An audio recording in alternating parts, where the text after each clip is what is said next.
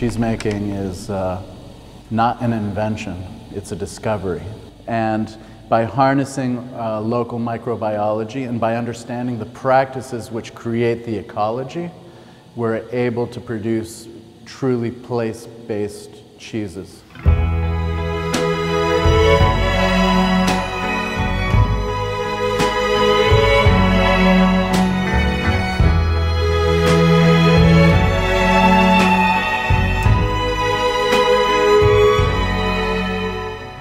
My name's Matteo Keeler. I started Jasper Hill in Greensboro, Vermont with my brother Andy.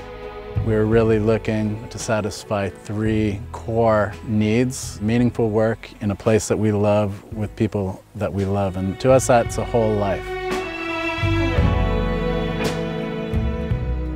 There's a linear correlation between microbial diversity and complexity of flavor, and we manage our production on the farm side of our business in order to maximize the microbial diversity, because there is a link. It'll really be done. Well, the true answer is it'll never be done. Cheese is an alive food. We are taking in milk directly as it is from the farm, changeable season by season and even week by week. And we are adapting to the milk. So we're saying, what do we have to do in the cheese vat? On big scale cheese making, industrial cheese making, it's actually precisely the opposite.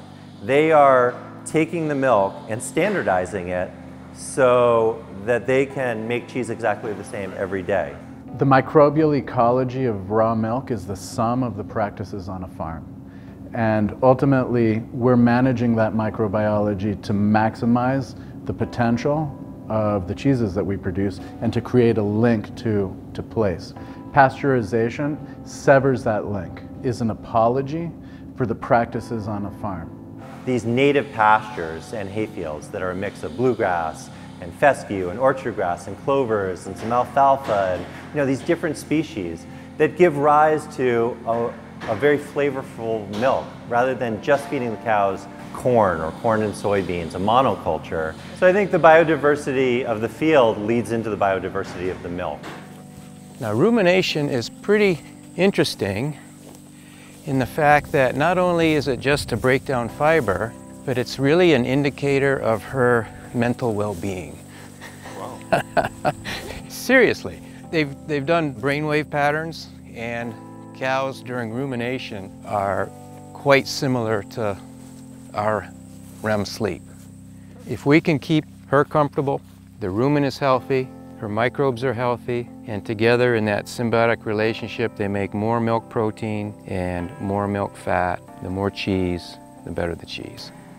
We are taking milk and using traditional, tried and true food preservation techniques. These are techniques that have been used for centuries and centuries.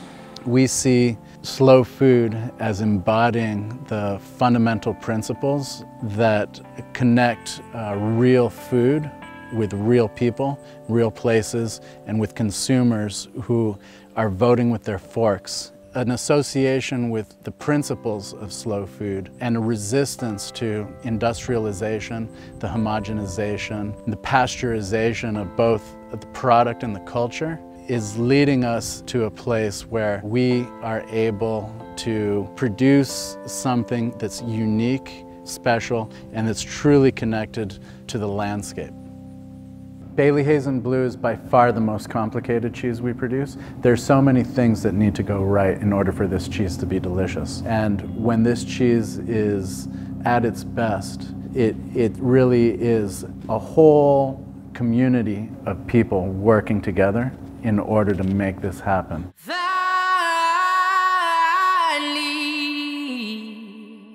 Valley,